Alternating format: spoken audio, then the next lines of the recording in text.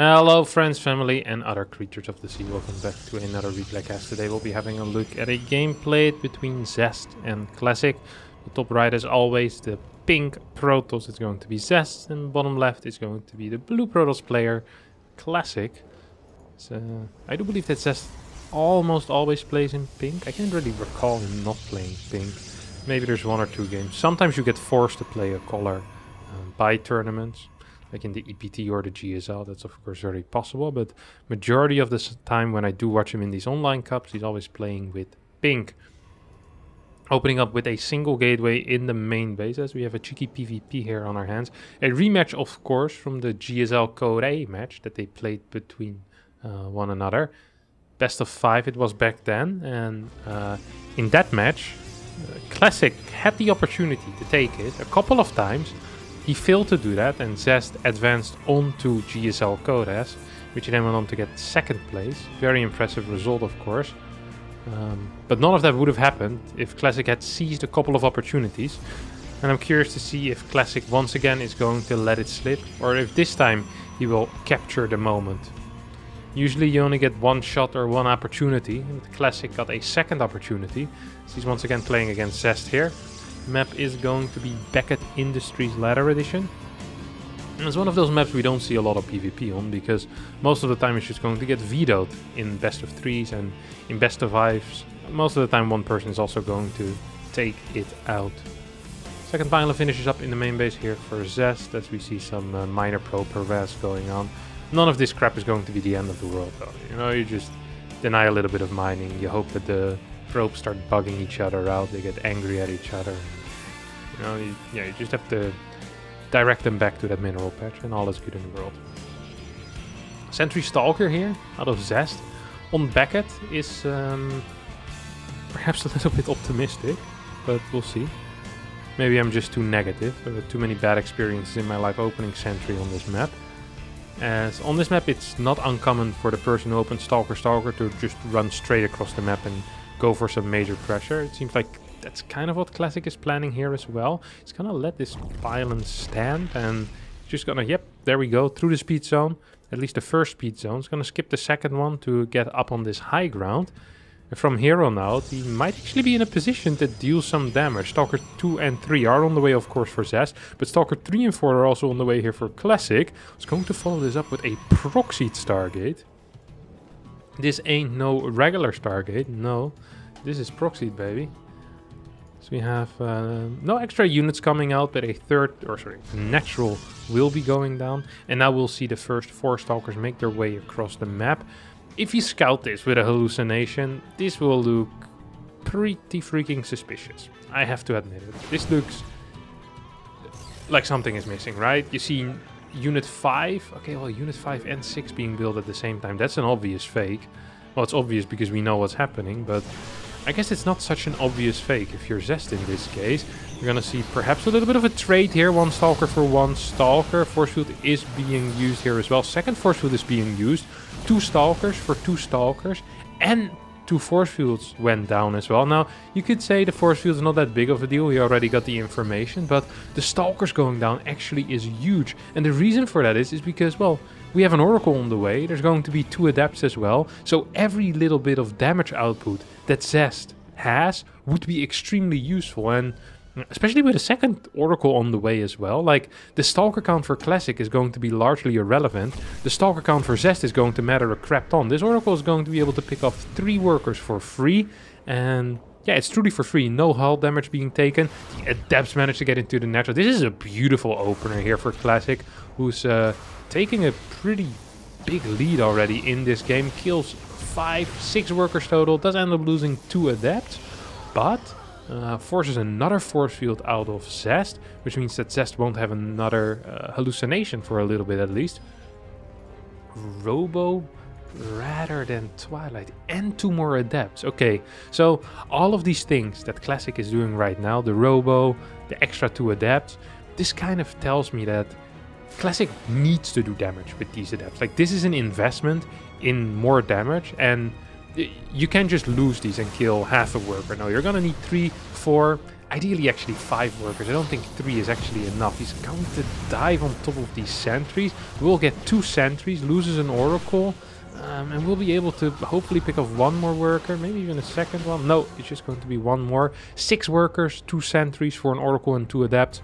That is a trade that... Oh my god. 1 more. That is a trade that is very well worth it. Oh, these 2 adepts are just risky at this point. He's playing with fire. It's just, the more gateway units you get, the more you're delaying your secondary tech. And in this case, well, I guess the robo is the secondary tech, but I'm talking about the blink here, or the potential charge. These stalkers are going to make their way across the map, but there is an immortal there. These adepts will once again function as a backstab mechanism here, as Classic is playing a fantastic game. How does he read these games that well? It's actually insane how well he's doing. This is just a game filled with harass here, out of the Protoss player from Korea. And then I realized they're both Protoss players from Korea. The blue Protoss player. We have a Forge on the way here for Zest, who's down 13 workers. We'll be able to finally find this Stargate and take out the pylon, so no more adepts. So far, 18 workers have gone down on the side of the Zest. That's about 3 workers a minute. 6 adepts have gone down on the side of Classic, as well as an Oracle and 3 Stalkers. Stargate now also shows up on the units lost, even though that Stargate is definitely a building, but you know, I'm not one to talk about semantics too much, so let's just forget about it. Forge Twilight to follow up. It is a little bit late. Forge Twilight after 3rd base, after 4 gas. Yeah, that isn't quick. However, Classic is in still a pretty demanding lead. Isn't he? Yeah, he's in a big lead. He's loving life currently. I'm just looking at these things. And when I said demanding, I of course meant commanding. Charge +1. So where are the opportunities right now for Zest? Like, he is down in, well, not workers, well, not too far at least, but he's going to be down a base. His stack isn't looking brilliant. I mean, he has Blink Stalkers going up to 6 gate right now. I guess the plan is to blink into his opponent's main base and get a force shoot on the ramp, and I don't really mind the plan, to be honest. Except this robo might be a little bit too late for that, so... Maybe a 3rd base, go into robo bay, try something with DTs maybe? Is this something that we can see, we can get behind? I can get behind it. Does have faster upgrades, and I think Classic will be working towards what seems to be a bit of a +1 timing. Already has 4 gateways done, 4 more on the way, means we'll have 8 gateways. It's a perfect amount of gates to move out. Okay, yeah, 2nd robo bay, as well as a 3rd base. Now, these are the kind of moves you expect from a man that's in a painful position currently. I'm wondering if he's gonna start +2 the moment it finishes, because +2 doesn't really have the priority anymore at this point, I would say, at least. If you're going to be teching into this heavy disruptor count, still could be nice though to have that extra damage output on these stalkers. We do see +2 start immediately. Double battery, single cannon on this 3rd. We see Zest moving out to look for, I think, a hallucination he wanted to look. Oh my god. Classic knew that he got scouted with the hallucination and preempted this move out. This is a high level game. Classic is playing fantastic.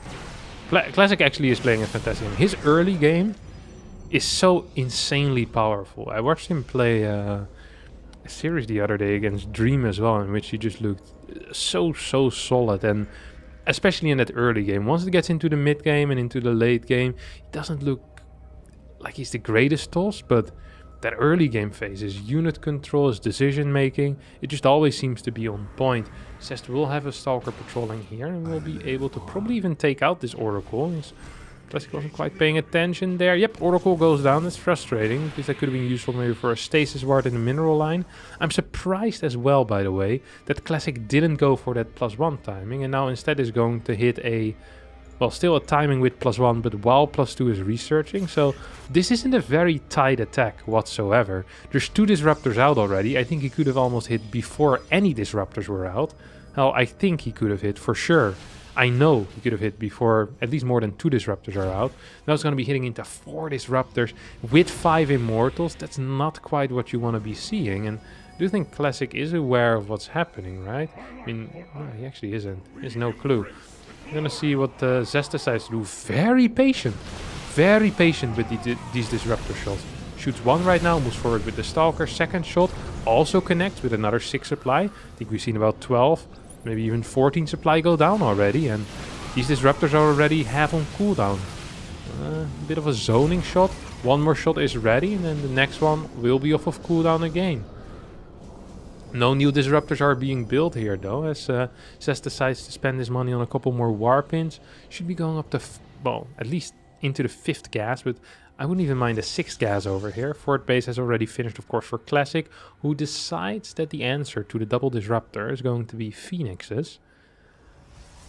And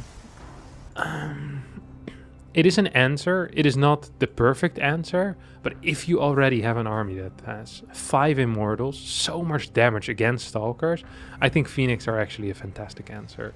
And Zest is... He must have seen this. No, he just knows. He's now going to be going into Colossi. So I feel like there is some history between these players. This isn't the first time that they're playing. I think Zest knows what Classic likes. Classic likes Phoenixes. Fleet Beacon as a follow-up. This is generally considered to be a risky move. The reason for that is, if Zest hits a timing with Colossi and Disruptors before the first wave of Fleet Beacon Stargate units are out, Classic could be in a world of trouble, because he has like 18 to 20 supply in these Stargates, and Zest is going to have a massive army that is also slightly more advanced than his opponent with these Colossi. So very often, even though you see people play Phoenixes, they either go into Phoenix Colossi or just Phoenix Disruptor. It's going to be Tempest. Hoping to counter the Colossi that way. This is a very rare scenario, which we don't see a lot. We saw it a bit more in the past, but we don't see it a lot anymore. Of course, Tempest do a crap ton of damage to Colossi. They're very strong, don't get me wrong, but I feel like that Classic is just leaving a timing window open here for Zest, and I think Zest might just be able to hit that. On top of that, he still has the upgrade lead. Zest still has the upgrade lead, which means that if he hits in about 40 seconds, there's going to be 3 Tempest out. Nah, there's going to be 5 Tempest out. But there also will be 4 Colossi, and there's going to be +3, 4 Disruptors. And at the end of the day, it's just going to be a battle of the ground armies, right? The Tempests don't have enough DPS to really trade efficiently with a Mass Stalker army. So if you win the ground fight here as Zest, you most likely win the game. On top of that, he hasn't been building any workers. Classic is going to be fighting with an army that is a solid 20 supply smaller. A lot of his supply is in air units that don't fight well against the ground. This could potentially be very bad here for the Blue Protoss player, as the Tempests do start shooting from a distance. Stalkers are moving forward. Couple of Tempest shots are being dodged here with some nice blink control. Armor upgrades being researched. We have 4 Tempest out. Oh, that's a nasty blink, and not the good type of nasty. No, that's not good. Couple of Stalkers did end up falling there. The Tempests are still shooting, trying to get any damage, shave off any unit that they can, but for now, ooh, that's a good blink. Gets a Tempest for free, or practically for free. Needs to be careful though, moving into that choke. There's only 3 Phoenixes left, and there's still 4 Disruptors. 2 more Phoenixes are being constructed as we speak. +3 is about to finish up as well here for Classic, as Zest finds the position that he wants to be in. Throws out 1 zoning Disruptor, moving forward very carefully with these Stalkers, takes out 1 of these Tempests once again. There's still 3 Tempests on the map at this point, but all 3 Colossi are still alive. No, 4 Colossi are still alive. Good kiting motions here out of Zest. Zest has a massive army, big bank as well, still here for the pink Protoss, who is up in supply, way up in army supply currently. Still has 3 Colossi left over, a bunch of Disruptors, and all of these shots are sadly for him going to miss. Now the Phoenixes are coming in, we'll pick up a couple of these Disruptors. Tempests are having good focus fire on the Colossi. I'm not sure who's winning this fight, but I'm afraid that it might actually be Zest here, as these Tempests in the air not doing too much. Oh, there's DTs in the army! DTs in the army, I didn't see it, Zest didn't see it. The Observer slightly out of position, did not spot those Dark Templar who Managed to inflict a crap ton of damage. 5 kills on all 3 of these Templar. No, on 2 of the Templar, 5 kills, 1 Templar, 2 kills. But these are not probe kills, my friends. No, these were Stalker kills and Disruptor kills and perhaps a Colossi kill as well. So that's good value on a 2 supply unit, killing 5 other 2 supply units. It's a good trade. It's a 4 supply that just killed 20 supply of your opponent. That's kind of how you want to see these big fights. At this point though, Classic lost a lot of his worker lead. Still has that 5th base and most likely will be outmining his opponent soon again once he gets that saturation going. He's slightly oversaturated right now in the natural. Stalkers are looking around, looking for some damage, perhaps on a 5th base. Zest, blissfully unaware right now that there is a 5th base, scouts the bottom side and says, hey, it's 4 versus 4. Luckily Zest wasn't born yesterday and decides to also throw this observer up in the air and say, hey, go for a little flight, mate. See what's kicking off on that, what is it, 9 o'clock? Nah, it's more like 10 o'clock base. A couple of Stalkers will make their way over there as these Stalkers get caught in the middle of the map by this Chargelot Archon army. Phoenix has also managed to pick up 1 Stalker. 1 Phoenix dies as well. Disruptor count currently at 0 as Classic is in a massive supply lead.